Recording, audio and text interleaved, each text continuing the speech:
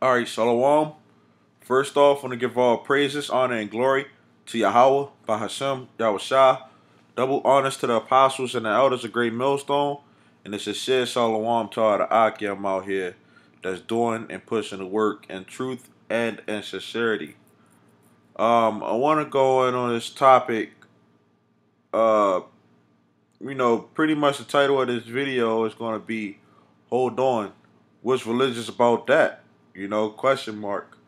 Um, because a lot of people they try to say that the Bible is a religious book or that it's a book of fairy tales, some make believe type of thing. It's a fable, and it has some truth in it. Some people would say, but then it's also of the fact that the scriptures don't lie, man. You know the scriptures uh is about faith, in the Lord. But the Lord gave us, his people, the Israelites, okay, the so called Negroes, Latinos, and Native Americans. He gave the laws of what he expect us to do. Okay? And if you don't follow those laws, you get jacked up. That's the same way like in America. Every country has laws that they go by. Okay? Israel had laws that was given to us from the Lord, law, statutes, and commandments. Okay. Now, with that said, I got this scripture, Leviticus 20:11. Okay, it says, "And the man that lies with his father's wife has uncovered her father's his father's nakedness. Both of them shall surely be put to death; their blood shall be put upon them." Okay? So this is a situation where a son is having sex with his father's woman. Okay? The scripture says that you're not supposed to do that. What's religious about that? Okay? It says, "And if a man lies with his daughter-in-law, both of them shall surely be put to death. They have wrought confusion; their blood shall be upon them." Okay, so you as a man, and you got a son, and your son marries a woman, and you go to have sex with that woman, that's not how you're supposed to do things, man. What's religious about that, man? That's common sense. But common sense is not common because this type of shit goes on all the fucking time, man, in this society. Um, it says, "If a man also lie with mankind, as he lieth with a woman, both of them have committed an abomination. They shall surely be put to death. Their blood shall be upon them." Okay, you're not supposed to, be a homosexual, a lesbian. You have this thing. Um, I'm gonna try to get that scripture. Um, called transgender. Okay. Um, Deuteronomy 23:1. "He that is wounded in the stones, or have his privy member cut off, shall not enter into the congregation of the Lord." Okay? In America, they say that you can change your sex from a man to a woman, or from a woman to a man. Okay? That just going against the laws of nature, man. You know? Uh the Bible is against that, man. You're not supposed to be changing your sex or trying to change your sex because you can't change your sex. You're still a male one way or another. But this society, it promotes that. Okay, you can be whatever the heck you want to. Okay, and if you try to say the scriptures say this and the scriptures say that, they try to equate that to being religious. Okay, it says Leviticus 20:14. "And if a man take a wife and her mother, it is wickedness. They shall be burnt with fire. both he and they, but that there be no wickedness among you. So you're not supposed to have a woman and her mother. Okay? And if a man lie with a beast, he shall surely be put to death, and you shall slay the beast. And if a woman approach unto any beast, and lie down thereto, thou shalt kill the woman and the beast. They shall surely be put to death, their blood should be upon them. Okay? Now, I seen a video where a woman was sitting up there saying that women should try to have sex with dogs. And that religious people say that is wrong. Well, that's fucking common sense, man. You know? You're not supposed to do that. Okay? The Bible says you're not supposed to have sex with animals, man.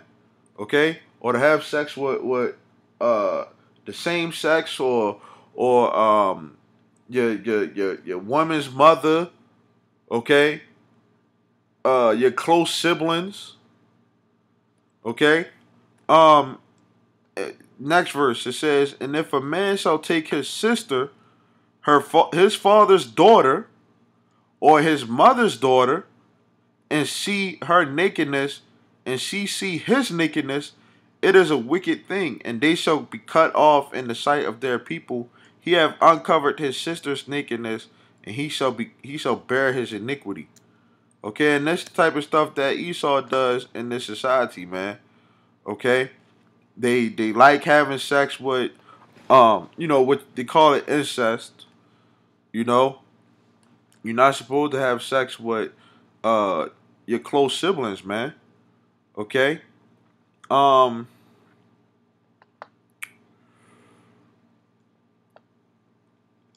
This is Leviticus 19 and 13.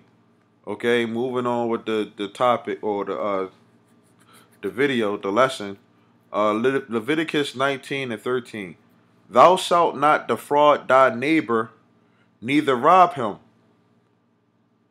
The wages of him that is hired shall not abide with you all night until the morning. Okay? So, what's religious about this, man? Nothing. The fact is that in this society, okay, you have to when you work in this society, you sometimes you get paid once a week. Sometimes you get paid twice once every week, or every week, or every 2 weeks, or sometimes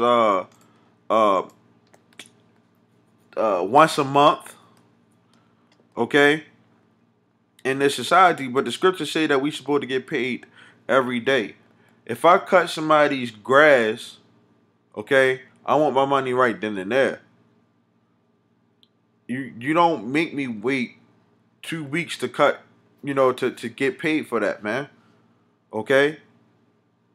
Our people are so gone in this society that they are actually okay with getting paid every 2 weeks.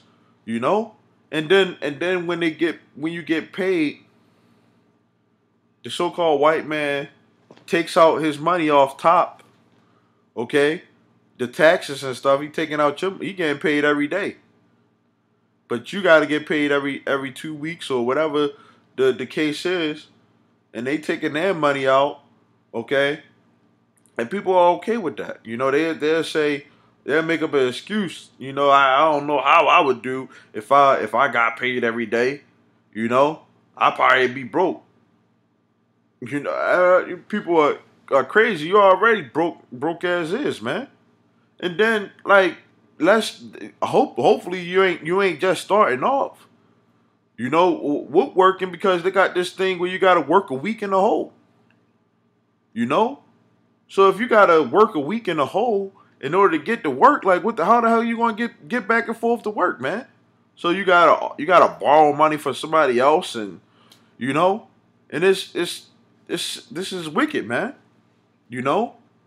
And people are okay with this this oppression, man. Okay? Um, moving on. This is Deuteronomy 28, and I'm gonna just go through some of the curses. Deuteronomy 28 and 30. It says, "Thou shalt betroth a wife, and another man shall lie with her." Okay. Um, this happened in America, the American slavery. Okay, and this is still happening today, man. You know, adultery is still going on out here, man. Going crazy, man. You know, it says, "Thou shalt build an house, and thou shalt not dwell therein." Okay, and this happened during slavery, man. Our people was building the houses, okay, and who was dwelling in them houses, man? Okay, the fact that we even got to pay for water, the natural resources and stuff like that, man. You know, like what's religious about that? We not supposed to be paying for that stuff, man. You know, um, it says, "Thou shalt plant a vineyard and shalt not gather the grapes thereof." Okay, because our people was being oppressed, man. Okay, um, Deuteronomy 32:28 and 32. "Thy sons and thy daughters shall be given unto another people, and thine eyes shall look and fare with longing for them all the day long, and there shall be no might in your hand." And this happened during slavery, man. And it's even happening today, man. So if the Bible is religion, hold on, what's religious about this, man? You know? What is religious? Where is religion about the fact that, as soon as you had a child, the so-called white man just comes and just takes your baby and does whatever the hell he wants to with them, man, and you don't never see them again in your life, man. Um, this is I'm gonna get a couple more, man. You know, um, Deuteronomy 28 and 48. "Therefore shalt you serve your enemies, which the Lord shall send against you, and hunger." And that's what we do. We the people sit up there and they say that the Bible is a religious book, but you gotta go to the market to get food and stuff like that. You don't know how long the food been in that market, you know. Then the food that you getting really don't even be enough, you know. You can't even get seconds anymore in this society, man. You know. Um, if you wanted seconds, you know, the fruit go bad fast, okay? And then even on top of that, this is also talking about slavery too, man. Okay, this is a twofold scripture, man. Okay, because our people was put in slavery and they was starving to death, man. Okay, it says, "And in thirst, they wasn't drinking during slavery, and even when you look at today, you know, you gotta buy bottled water. Um, you can't even drink out the faucet. You know, Lord knows what the hell that is coming out the faucet, man. You know, it says, "And in nakedness." Oh, you even got even going into the thirst thing, man. You got that the Flint, Michigan thing, man. Okay, it says, "And in nakedness." Our people was naked during slavery, and even still today, man. Like you gotta go to them for the clothes and all that stuff, man. You know. And then when you do go to them for the clothes, the shit that they be selling don't even be fucking manly no more, man. It be looking like stuff that's pertaining to women, man. You know, you can't even just get a regular a regular hoodie. You know, the hoodie gotta come with thousands of zippers and stuff on there, man. You know? And then if you go get the cheap stuff don't even be lasting that long, man. It says, "And in want of all things." So we gotta go through this society for everything, man. Okay, it says, and that's what happened also during slavery, man. The slaves wanted freedom and everything, man. You know, Whatever, they wanted a lot of stuff back then, man, but they wasn't able to do that, man. It says, and he shall put a yoke of iron upon your neck until he have destroyed you. And that happened during slavery, man. So if the Bible is, a religious book, man, what's religious about these things that are, being brought out, man? Okay? This is Psalms 147 and 19. He soweth his word unto Jacob, his statutes and his judgments unto Israel. Okay? When you look at the Bible, okay, during the time of Moses, okay, the Lord brought the Israelites from out of Egypt, okay, and established them as a nation. Okay? And now you have a situation where, hold on, let's try to find this article. Now you have a situation where the place called Israel, they just celebrated the Independence Day. The 69th Independence Day. Okay? Which I believe they came into independence around 1949. Okay? Now, the Bible, the Lord,